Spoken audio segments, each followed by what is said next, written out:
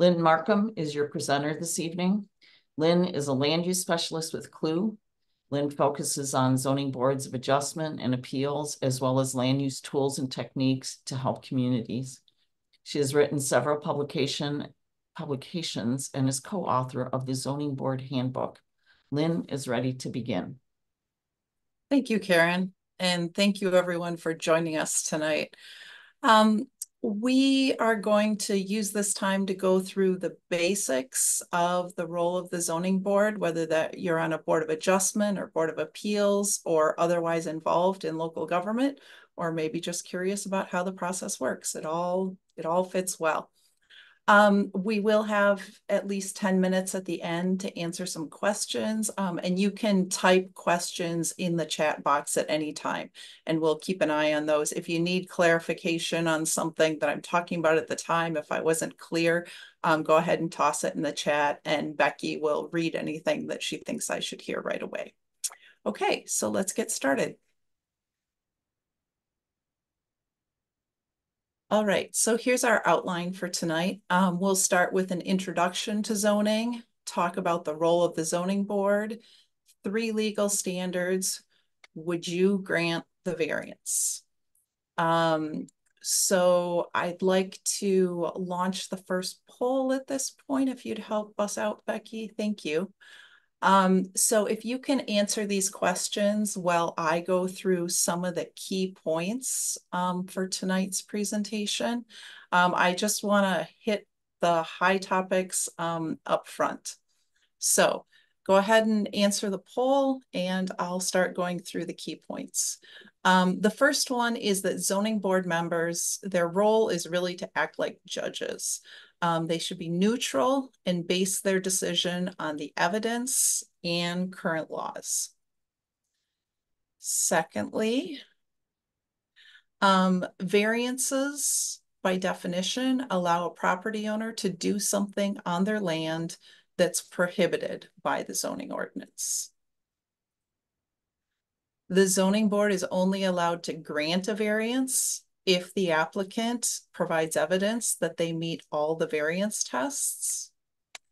And last, in order to create legally defensible decisions for the zoning board members have to explain the reasons why each variance test is met or is not met. So that's kind of our overall. And let me pull up the poll here. Looks like most people have answered. Okay, so it looks like we have a nice mix here tonight. We have quite a few zoning board of adjustment or appeals members, quite a few zoning staff members, as well as a number of plan commissioner zoning committee members and elected officials and a few other people. It's actually really helpful to have plan commissioner zoning committee members so that there's good interaction between those groups in terms of each knowing what the other one does, what their role is. All right, so you might have to X out of the box with the poll results. All right.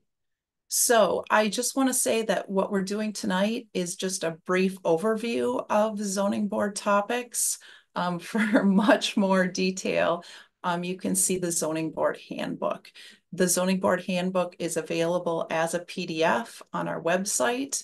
It's also available by hard copy. You can order it on our website as well. So you can see the chapters that we have there in the zoning board handbook.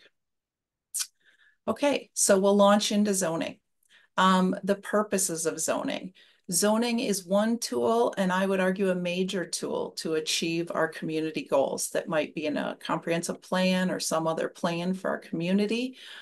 Some of those goals that we might achieve and work toward and not work against through zoning include protecting public health, protecting safety and welfare, protecting our natural resources, whether that's forests, ag land, waters, lakes and rivers, groundwater, drinking water, protecting community character and aesthetics.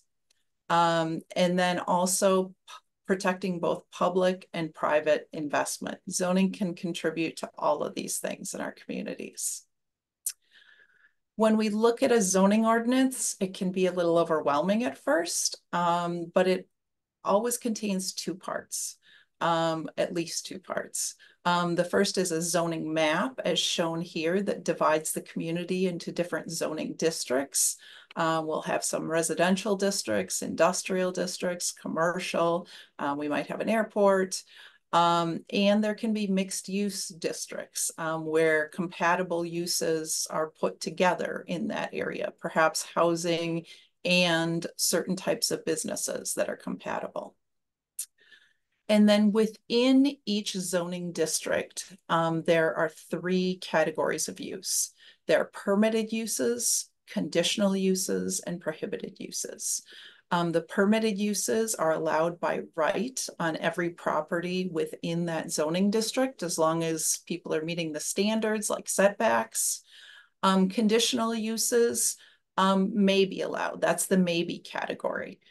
And prohibited uses, if a use is not listed or is listed as prohibited, then it's not allowed in that district. The second part is the zoning text. The zoning text will include purposes of that, of the entire ordinance and perhaps of specific zoning districts. It'll list the permitted, conditional, and prohibited uses in each district, and it'll have dimensional standards, lot sizes, setbacks, height limits, density. It may also have a number of other pieces related to parking, signage, and so forth. And it'll have the authorities. Where in statute does it say that this can happen? Who does what related to zoning, and procedures for enforcement. When I say dimensional standards, that's shown here. So it has typically minimum lot sizes. It could be maximum lot sizes. And then the size and location of buildings on the parcel. So here you can see the setback from the road up here, from the side yard, from the water down here. And what's left when you apply those setbacks is the buildable area of a lot. This is a very helpful thing to be able to see when you're deciding on variances, you know, what area is buildable on the lot according to the ordinance and what is not. In addition to what we just talked about, which is general zoning, there's also overlay zoning. These are special zoning districts with certain purposes. They apply in addition to the base layer, the general zoning layer, and the most restrictive standards apply. Some examples of overlay zoning include shoreland and floodplain zoning, as well as wellhead protection, an area near typically a municipal well where you limit uses in order to protect the drinking water quality. Okay, so now we're going to jump into the Zoning Board of Adjustment or Appeals. According to Wisconsin state statutes, counties and towns without village powers have boards of adjustment. Cities, villages, and towns that have village powers have boards of appeal. So they're different names, but they do exactly the same thing, whether it's a board of adjustment or a board of appeal. We also have some short names for those, the zoning board or the BOA. It's important to note that the zoning board is very different from the zoning committee. The zoning committee is usually made up of elected officials, whereas the zoning board is typically not elected officials. Okay, so there are three types of decisions that fall under zoning. We've got legislative decisions made by the governing body, like the county board or the common council or the village board or town board. We have, and you can see those decisions, there's a lot of discretion. Then we have quasi-judicial. This is where the zoning board fits in. Anyone who's deciding on variances, conditional uses, administrative appeals, those are quasi-judicial decisions. And for the quasi-judicial decisions, the zoning board has limited powers, more than administrative, but less than legislative in terms of the flexibility or discretion that they have.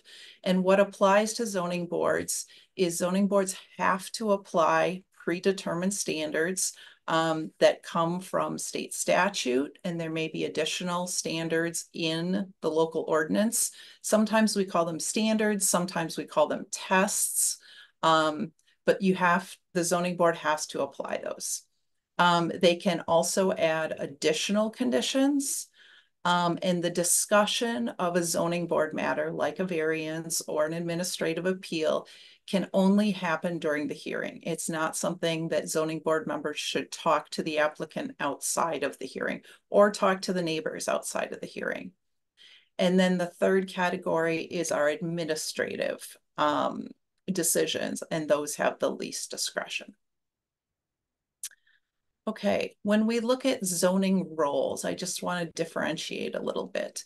It's the elected officials that adopt and amend the zoning ordinance. So they decide what the zoning ordinance says. They're elected to do that. They represent their constituents. In contrast, the zoning board members act like judges and apply the ordinance as it's written today, as well as the state laws. I think it's important to let applicants that are coming in front of the zoning board know that the zoning board has limited powers. The zoning board does not have the authority to change the law. They have to follow the laws as they're written today.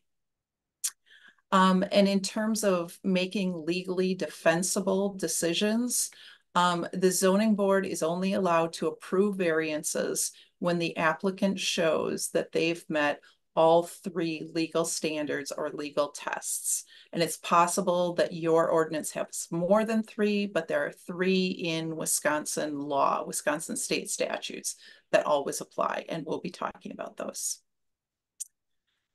Okay. So I just want to point out that on the resources page, we have this zoning board announcement. The purpose of this is it's something you can read at the beginning of your zoning board hearings and meetings to let the public, to let the people who are coming to provide evidence, to weigh in on the situation, to let them know what the zoning board is and what they can do and what they can't do and what kind of evidence they're looking for. So this is available on the resources page. You can tailor it to your community. But the standards, the tests are included in it. Okay, so now just to provide a little summary, we've said the zoning board functions like a court. There's three types of laws that the zoning board members have to follow: state statutes, case law, that's the court decisions from the Supreme Court, and the published decisions from the Court of Appeals, and then the local zoning ordinance.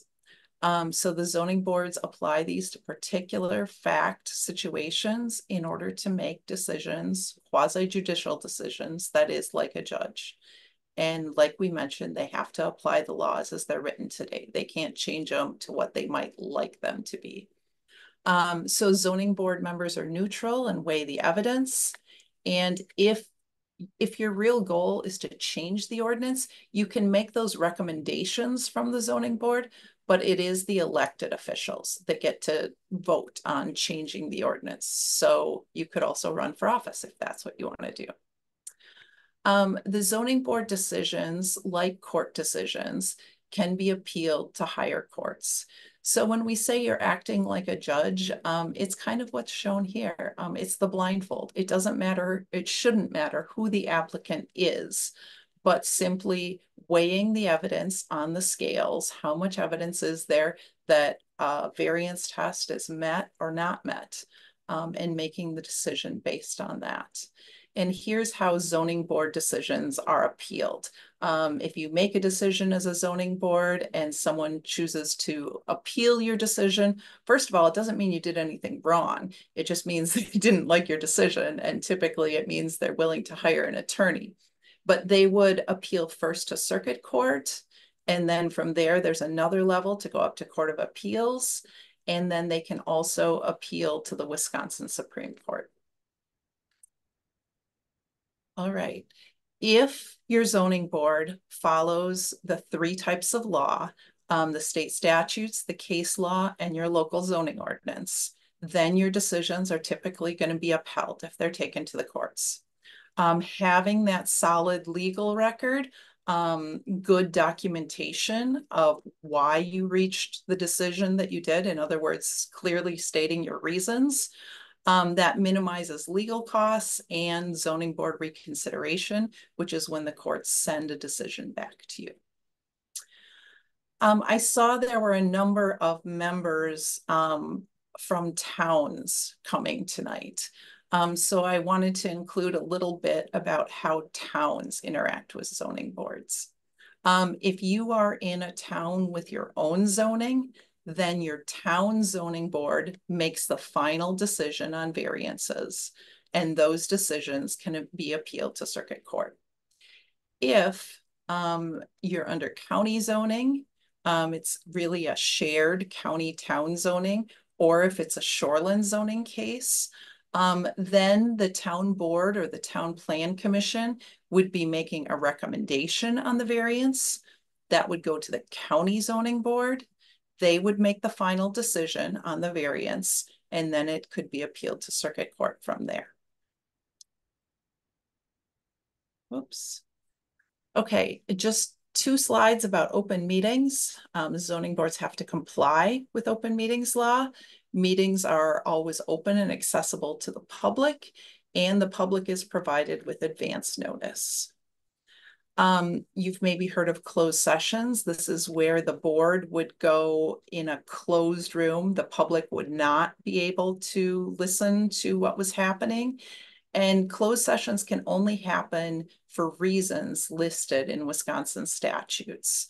Related to zoning boards, really the only reason to go into closed session is if you've already made your decision on a variance or another zoning board matter, and then it's being taken to court. Then you can meet with counsel in order to decide how you're going to present your case. Making decisions on whether to grant a variance or a conditional use or an administrative appeal, those decisions, the discussion before them and the decision may not be decided in closed session. That needs to be made in open session. Okay, so feel free to ask any questions or comments using the chat box. And I am going to launch into variances. So variances are probably the most common decision made by zoning boards. Some zoning boards also decide on conditional uses, but all zoning boards decide on variances. So variances allow a landowner to do something that the zoning ordinance prohibits. Variances can be used to provide relief in limited and unusual circumstances, but variances aren't meant to provide general flexibility in ordinances. They're not meant to give people everything they might want. There's a balance between what's good for the community and what's good for a given landowner. And it, like we talked about earlier, it's elected officials that can revise or change the zoning ordinance to change the level of flexibility, to change setbacks, to change the standards in the zoning ordinance. Okay, why do variance decisions matter? If you think about the purposes of a zoning ordinance, being held in a bucket, being the water in the bucket, so if we think about a general zoning ordinance, that would be public health, safety, and welfare. When variances are granted that don't meet those legal standards, the purposes of the ordinance, the water, it leaks out and it's lost throughout the community. I'm going to give you a few examples. Under general zoning, our purposes are health, safety, and welfare. If we think about roadway setbacks, the purposes for those are safety and to accommodate future road widening and adding or replacing utilities. And sometimes granting variances can reduce those purposes of health, safety, and welfare. This aerial photo is from the area I grew up in. This is Carver School Road here, and this is Highway 20, and they both have speed limits of 55 miles an hour. I used to drive down Carver School Road up here to the stop sign on my way to the high school. You would stop at this stop sign, And it was very difficult to see back this way to see if anybody was coming because a home and garage had been built very close to that road. I suspect within the setback by a variance. So I did this a lot of times. I came down to the stop sign, turned left, and went toward the high school, but you could never really see. So you would pull partway into the road and then go the rest of the way if you couldn't see anyone coming. And while I was in college, I read a newspaper article that said someone had died at this intersection doing what I had done hundreds of times. They pulled partway into the intersection and got sideswiped, and that.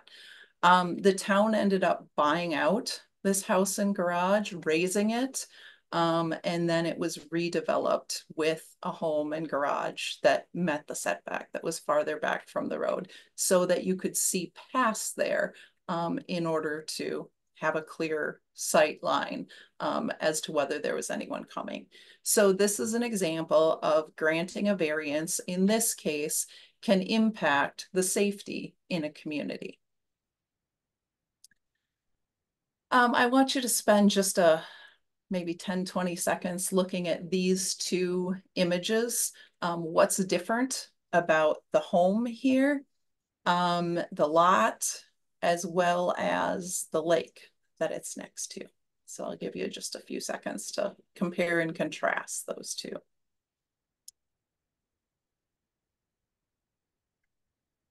All right, we could do this for quite a while. And I see we've got a question coming up. We'll get to that in just a bit, I think. What I want to point out, I'm sure you've noticed some of the differences, that there are trees and shrubs in place on the left-hand side, that the home is set farther back, and that on this side, the water looks cleaner and there are more fish. And this is based on what the science has shown about different types of waterfront development. What we know is shoreline zoning was put in place in Wisconsin around 1970. So we've had it in place for a long time, and it has legal requirements for homes to be set back further from the water, and trees and shrubs to stay in place along the shoreline to hold the soil in place. So it's not washing into the lake as is shown on the right, and resulting in algae blooms, as well as when soil falls to the bottom and covers fish nests, oftentimes those fish eggs don't hatch because they don't have enough oxygen. So on the right-hand side is what we have when we have variances or no shoreline zoning. Variances that either allow homes much closer to the lake, allow removal of some of those trees and shrubs along the shoreline. It would take a variance to allow hard surfaces like a driveway or a boat launch to come all the way to the lake. The requirement is all hard surfaces, structures should be 75 feet back or farther. And that's to protect the fishery and the water quality, which equates to the waterfront property value as well. So in this case, granting variances can result in water pollution, can result in the spawning grounds being harmed, the fish eggs not hatching, and can result in removing trees and shrubs, which causes soil to erode. And then we have more algae blooms. 1 pound of phosphorus, like a fertilizer that's often found in soil, can cause up to 500 pounds of algae bloom. So this is what happens when variances are granted that don't meet the legal standards. All right, another type of zoning that we have in most parts of Wisconsin is floodplain zoning. Some of the purposes are to protect human life, to protect health, and minimize property damages and economic losses. Granting variances for homes or other buildings to be built within the floodplain where they're not allowed can harm those purposes. You've probably seen some of the flooding photos from around Wisconsin recently. We are seeing more frequent and more intense heavy rainfalls. and also a noticeable uptick in the number of flooding events. Clearly, some of those have been in the news just the last couple of weeks. Okay, so now I'd like to move to our second poll. And that is, if you could tell me what types of variances are commonly requested in your community. And please choose all that apply. And Becky, would you wanna, I saw there's a question. Would you wanna read that and maybe we can respond to that while people are filling out the poll? Sure, absolutely. So Lexi wrote, I've noticed there's been an influx of people asking for variances. What are the best ways to go about explaining why a variance wouldn't be a good option for their situation? Often I explain and point to the exact ordinance that has requirements for variances, and people often still don't quite understand why they don't qualify for one. Sure. Okay, so Lexi, I see you're the zoning administrator. So it sounds like you're taking some good steps to explain, and that's important.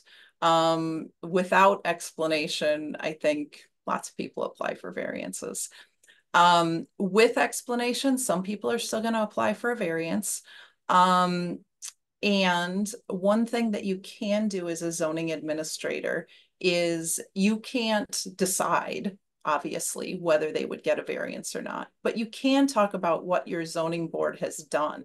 And if your zoning board is applying the variance standards in a legally defensible way, then those variances that don't meet the standards should be denied. My experiences, word gets around related to that. And so if your board is turning down ones that don't meet the standards, people hear that, if you don't meet the standards, it's not going to get granted. So that can help. You're also welcome to share, this webinar. There's a short clip specifically just about variances, not so much about the zoning board itself, on our webpage. And if you want to email me that, I would be happy to send that out. I think it's 2 or 3 minutes. And that's something you could watch with an applicant as well, talking about the standards. Sometimes hearing it from more than one person is convincing as well. So just a few thoughts. Okay, I think we can end this poll.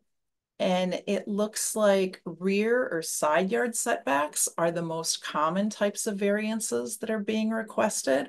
Also quite a few road setbacks, and then a few each of shoreline setbacks or floodplain setbacks. Okay, thank you. And you might have to X out that box in order to get it out of the way.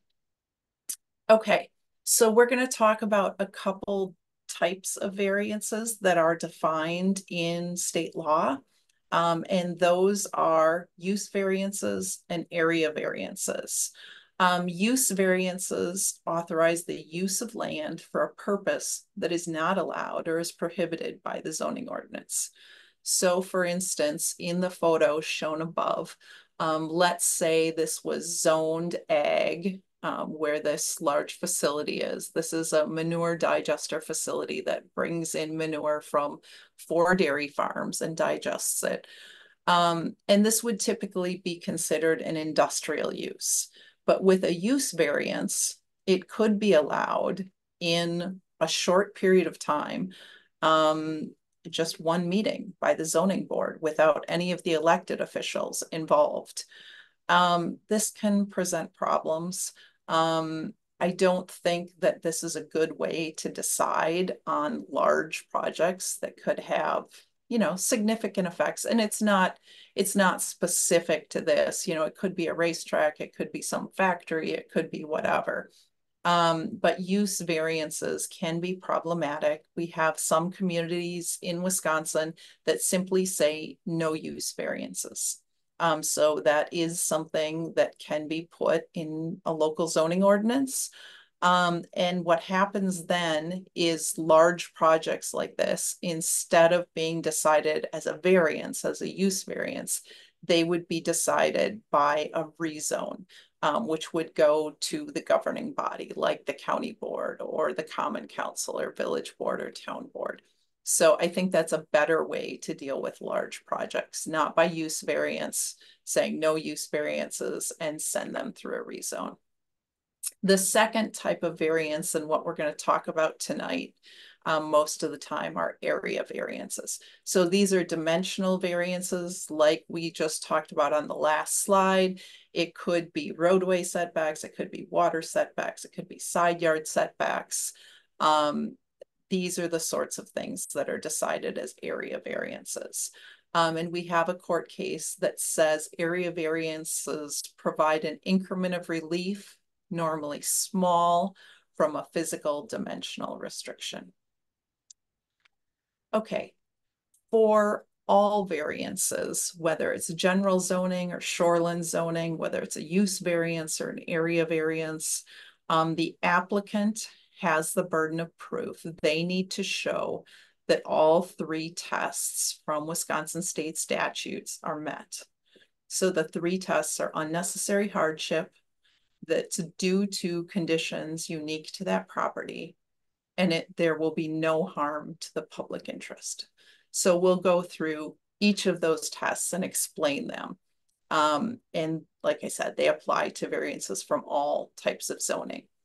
I think it's important to list the three tests as well as any additional tests that may be in your own local ordinance on the variance application, with space for the applicant to fill out what their reasons are that they feel they meet each of these tests. And then similarly on the variance decision form that the zoning board members are going to be filling out. Why does each zoning board member feel that each test is met or each test is not met? And we're going to go through all of that. Okay. So we said a variance granted may not harm public interests. So public interests are the purposes of the zoning ordinance. So if you go to the beginning of a zoning ordinance, it will list the purposes and maybe intents as well. And those are what was adopted by the elected officials representing the community. So those are the purposes, and a variance shouldn't be granted that will harm those purposes or public interests, like safety by building close to the road. I remember from our last poll that many of you said that you were seeing side yard setback or rear yard setback variance applications. I think there it can be harder to know, why do we have a side yard setback or why do we have a rear yard setback? Some communities simply want larger lots, more space, homes not too close together. But I think it's good to have clarification in your local ordinance as to why you have those side yard setbacks and rear yard setbacks. And if your ordinance doesn't say anything now, it's fair to ask your elected officials to clarify that, to state in the ordinance why you have those setbacks. So a couple of examples. And I'm sorry, I'm switching to the next test, and that is conditions unique to the property. I serve on a zoning board, and this property shown here on top, a home with a garage. This is the developable or buildable area shown in the dark mesh. So there is significant buildable area, and they put their shed outside of the buildable area, and then they applied for a variance. The owner said the property was unique due to a steep slope, some trees in the backyard, and having a shoreline bordering on a pond. So then the role of the zoning board is to determine, are these conditions unique? Do other properties in the area have the same conditions? And is there no compliant place to put the building? If they could put it in a compliant location, like anywhere in here, then building a shed is a personal inconvenience to put it here, but it doesn't rise to the level of unnecessary hardship. It doesn't qualify for a variance. And that was the situation here. They said it was a steep slope at 4%. The zoning staff pulled up some information about, what's buildable. And 4% was deemed buildable. So this is not too steep to build on here. So in this case, we determined that they had not met the standards. This was not unique to this lot. Other lots had similar slopes. Other lots had trees. Other lots bordered the pond. So there wasn't anything unique. I also want to point out that sometimes what applicants will say is unique has nothing to do with the property. And the standard is conditions that are unique to the property, not to the property owner. In this situation, there was an applicant who wanted a larger boathouse, a larger structure, because they had a larger boat. And that has nothing to do with the property. That's a choice the property owner made.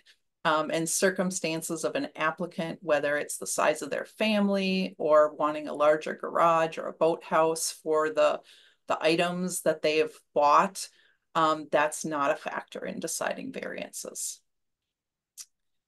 Okay, and then the third test is unnecessary hardship. For area variances, unnecessary hardship is present when compliance with the ordinance would do one of two things. It would unreasonably prevent the owner from using the property for a permitted purpose, something that's listed as a permitted use, or it would be unnecessarily burdensome in view of ordinance purposes. So for instance, in this situation here, if this is zoned residential and they already have a home on it, it doesn't meet the first part of this, unreasonably prevent the owner from using the property for a permitted purpose. They're already using it for residential. So then the question becomes, when you're trying to decide, do they have unnecessary hardship? It's the second part of this. Would it be unnecessarily burdensome looking at the ordinance purposes? Okay, so what does that mean? Well, we have some court cases that shed light on it. In this case, the question that went before the court was, does this family room shown here in red, does living without it result in an unnecessary hardship? So the yellow dotted line is the setbacks. So this would be the buildable area in here. And the property owner built this porch or family room. It was an enclosed porch that was used as a family room without getting permits. And so it was an after the fact variance. We treat after the fact variances just like a variance that someone applies for before they built it. Just because they already built it doesn't mean the variance should be granted. You apply the same 3 tests. So this is the question. Should an after the fact variance be granted for the family room because removing it would be an unnecessary hardship? This came from Waukesha County. It was appealed all the way to the Wisconsin Supreme Court, and the Supreme Court said, no, that variance should not be granted for 2 reasons. One, the hardship was self-created. They built it without permits. And 2, the porch is no more than a personal convenience. So it's a personal convenience. Living without it does not create an unnecessary hardship. The court went on to say growth of a family and personal inconvenience don't constitute unnecessary hardship to justify a variance. It's not the uniqueness of the plight of the owner, but the uniqueness of the land, which is the criterion. So you're always looking for, is there something unique about this land? You know, is it the only steep property in the area? Is it the only one, you know, that has some unique feature of the land itself? Some other variance case law that's come from court decisions over the years. Self-created hardship, an applicant may not claim hardship if it's due to conditions created by his or her actions. Loss of profit or financial difficulty, those don't constitute hardship. If somebody says, well, I could make a lot more money, or this property would be worth more if this or that was built on it, that doesn't constitute hardship or a reason to grant a variance. And then I also want to point out this last one. A variance runs with the property to all future property owners. So once you've granted a variance, that's a long-term thing. It is just for that building, the building that was built with the variance, but that building can stay on the land for all future property owners. So it's not like it's going to go away if it's sold to a new property owner. Okay, I want to go through some of the arguments that came before the court on this. The owner says that not having a family room, their enclosed porch, will be an unnecessary hardship because the porch is substantially completed and would have to be removed. The court responded, self-created hardships don't count. They don't count as hardships. The property owner said the lot is substandard in size. It's smaller than the minimum lot size. The court said this lot is treated the same as other substandard lots. And that's a key point in zoning is there equal treatment between this lot and the lot next to it? The property owner said the porch could not be attached to other sides of the home. The court said the porch may not be feasible at all on the property. The property owner said they needed the porch to enjoy lake living for his family, including 6 children. The court said hardship is based on the property, the land itself, not the applicant. And the owner said the porch would add value to the house. And the court said loss of profit is not hardship. Okay, so just to summarize, a variance can only be granted if the applicant has shown that their property meets all 3 statutory tests. And just a word of caution, deciding on variances shouldn't become horse trading. It's does the applicant have evidence to show that they meet these standards? Not will they do something else to try to trade to get a certain project moving forward. Okay.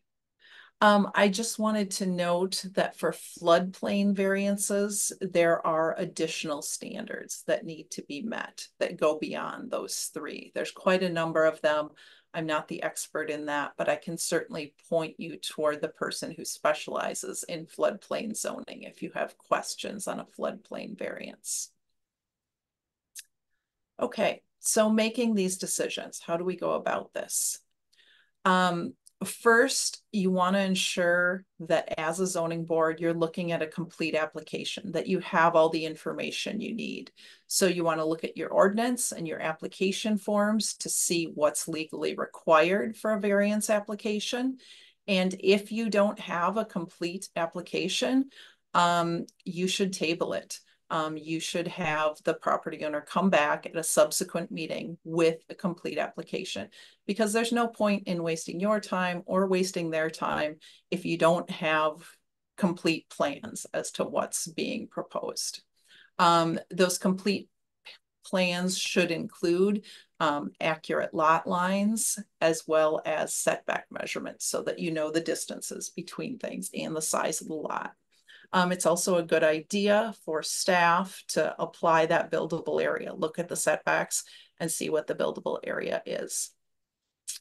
Okay, so here's an area variance decision form. Hopefully you have some zoning staff that can analyze the application compared to the ordinance and your variance standards and present their report containing the facts relevant to each variance test. If you don't routinely see a staff report, or if you would just like to see another example, there is one posted on the webpage that Karen provided. Down at the bottom of the list of documents and forms, there's one that says additional forms or additional resources. Click on that and there is a staff report. Actually, I think it's on the original list. It's also on the second page. A staff report may also contain whether staff find each legal test is met or not met, but at a minimum, it should compare the facts to each variance test. Then it's up to the zoning board members to analyze, are the tests met? So here we've got unnecessary hardship. the literal enforcement of the ordinance will or will not result in unnecessary hardship because, and then you fill in your reasons and you circle either will or will not. The hardship must be due to conditions unique to the property, such as steep slopes or wetlands. So you would look at the facts and then determine the hardship is or is not due to unique conditions of the property because, and then you would fill in your reasons here. And then similarly for the public interest test. Near the end of your variance decision form, there should be a conclusion piece, and that is, are all three tests met? This is what needs to be found in order to, for each of the tests, all three tests have to be met. Ordinance standards will result in unnecessary hardship. The hardship is due to unique property limitations, and the variance will not harm the public interests. If all three of those are true, it does meet all three, then the variance would be granted. If there's one or more of these tests that are not met, then the variance needs to be denied. If they've met all three tests, then you can also decide on conditions that might apply. It could be fences, it could be buffers, anything that's necessary so that this project will not harm the public interest, the purposes of the ordinance. Okay, so related to evidence, the burden of proof is on the applicant seeking the variance because they're seeking to do something that most people can't do. The ordinance says is prohibited.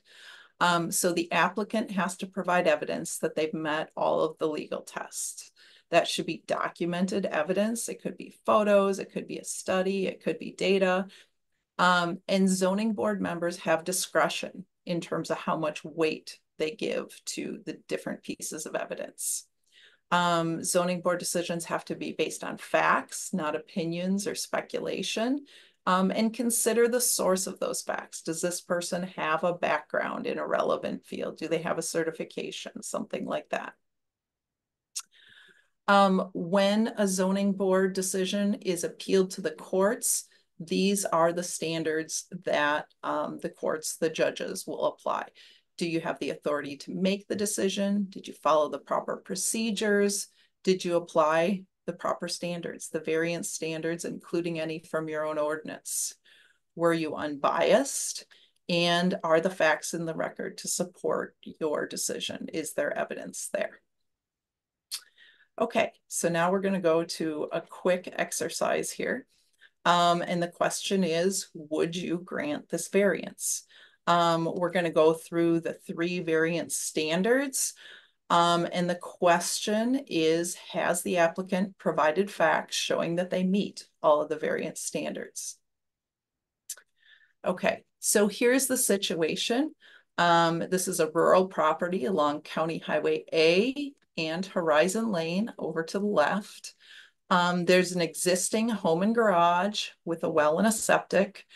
And without any permits, the landowner built a garage and a concrete pad going up to that garage. Along County Highway A, the setback is 100 feet from the right-of-way, and this garage is only 76 feet from the right-of-way. On Horizon Lane, off here to the left, the setback in the ordinance is 50 feet, and the garage is only 34 feet from the right-of-way. The area east of the house has the well and septic, and the area west of the house has some underground utilities. So that's kind of the situation. So it's an after the fact variance. And so let's go through these questions. Okay, the first is the unnecessary hardship test met? And if you could type in the chat box, yes or no, and then your reasons that you feel that the unnecessary hardship test is met in this case. So I'll give you a little time to decide yes or no. And then please type that in the chat box and whether you feel and what your reasons are for your yes or no. Lynn, as folks are answering this question, there was a comment put in the chat box about um, deck allowances compared to and how that would compare with elevated structures compared to trees. And then there was also a question posted about how conditional use permits are different from variances added with conditions. So I responded to that. That is simply a conditional use, as you explained when you talked about permitted and prohibited uses, is that it's listed specifically in the ordinance along with standards to consider. So it would be like a checklist that's provided in the ordinance. Those could either be general standards that apply to all conditional uses, or you could have standards that apply to specific uses. So basically you're saying upfront legislatively in the ordinance is yes, we generally think this use is appropriate, but we want to make sure it's tailored and appropriate for this given location. Yes, yes, I agree. So we know that our variances are things that are prohibited by the ordinance, whereas a conditional use is allowed if the standards are met, which is basically what Becky just said. So we're all on the same page there. A community, I'm reading a bit about the deck, has a rather small deck allowance in a floodplain to be in conformance with DNR rules. Yet the entire world raises structures in floodplains on posts. I can see why, if you've been to other states, you would feel that way, that the entire world raises structures in floodplains. That's not so true in Wisconsin. I would point you toward our floodplain zoning specialist. She's had significant experience with floods and the floodplain ordinances. I see that's Robert. So Robert, if you want to email me, I'll provide my email at the end, and I can get you the contact for that person. Okay, so back to, is the unnecessary hardship test met? I'm seeing a number of responses, quite a few no's. Remember, you need to provide your reasons too. And I see some reasons here. Personal hardship is not a land hardship. I agree with that. It's unclear what the hardship would be for this person. They may very well have things they want in a second garage, but that's a characteristic of the property owner, not the property itself. One person says the size of the garage and the pad could be built smaller and shifted over and back. So when we have a compliant location to build something, we don't have a hardship. Also true. Makes additional property enforcement difficult. No other alternatives to build the garage. Yes. No, hardship is personal, not based on the property. Yes. No, there's already a garage. Not sure what the hardship would be. Okay, great. Okay, let's move on to the second test. Is the unique property limitations test met?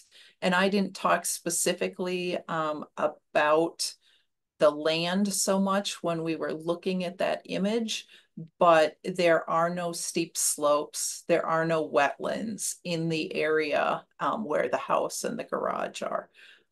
So I would leave it to you again to answer in the chat about whether you feel that there are whether the unique property limitations test is met in this case. Give you a little time to do that.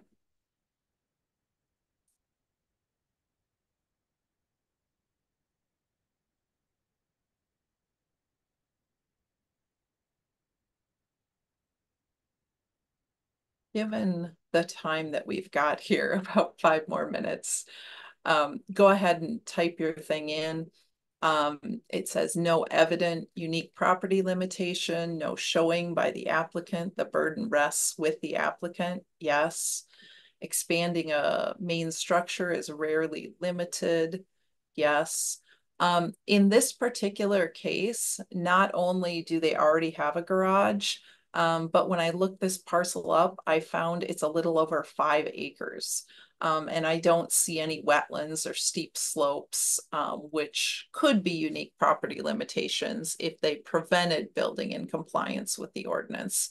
There may be any number of reasons that the property owner prefers to have the garage where they put it, but the ordinance was adopted with roadway setbacks to protect safety and allow, expansion and utility work.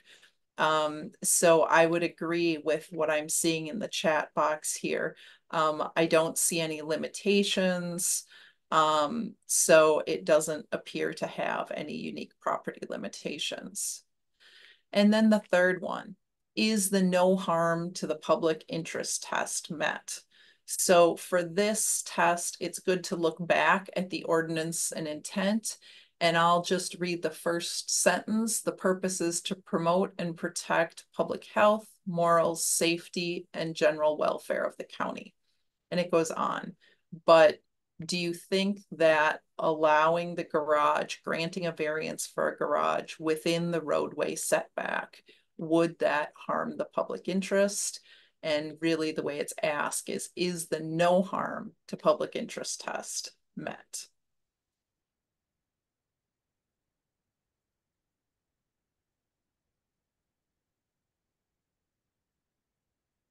I think this one, feel free to put your answers in the chat and I'll take a look at those. But again, we talked about its safety is the main concern when you're building in a roadway setback. Visual obstructions, buildings closer to the road can cause safety problems. Okay. Keep in mind that if your variance is to a shoreline or floodplain ordinance, the purposes are going to be quite different. The public interests would be focused more on those topics. Okay, so then the question is, are all 3 variance tests met? And I feel like we had pretty good agreement on most of these tests that they were not met. Therefore, all 3 are not met. And so in this case, it would be denying the variance. Okay, so a quick review. Zoning board members act like judges. They have to be neutral and base their decisions on the evidence and the current laws. The zoning board members must be unbiased. If you do feel that you're biased as a zoning board member, you know the applicant well, or you're just against certain types of projects, you should recuse yourself. That means don't vote and don't participate in the discussion. The zoning board is only allowed to grant a variance if the applicant provides evidence that they meet all 3 tests. To create a legally defensible decision, zoning board members must explain the reasons why each variance standard is met or not met. Zoning board decisions can be appealed to the courts. And if the zoning board follows the types of laws, state laws, local zoning ordinance, their decisions will typically be upheld by the courts. We have one more poll here. We'll get this launched and you can respond to whether you plan to take any actions after attending the webinar. It could be focused more on legal tests when deciding on variances, could be review and update variance application materials or variance decision forms, or share the webinar with people in your community, the webinar and the resources. And I'll just comment that on the resource page, there are also a number of variance application and variance decision forms as examples. So if you're interested in doing that, there are quite a few options there. There's also that example staff report. So that's good. And I think we're gonna wrap this one up. It looks like we've got pretty similar numbers for all of these things. So I'm excited that you guys want to do some things in terms of going forward from here. That's great. And you can X out of this. And if you would take a minute, feel free to contact me with any questions or concerns that you have. I see a question, can you get the link to the resource page you're mentioning? And I believe that came in the same email that you got today with the Zoom link. Karen, can you confirm that?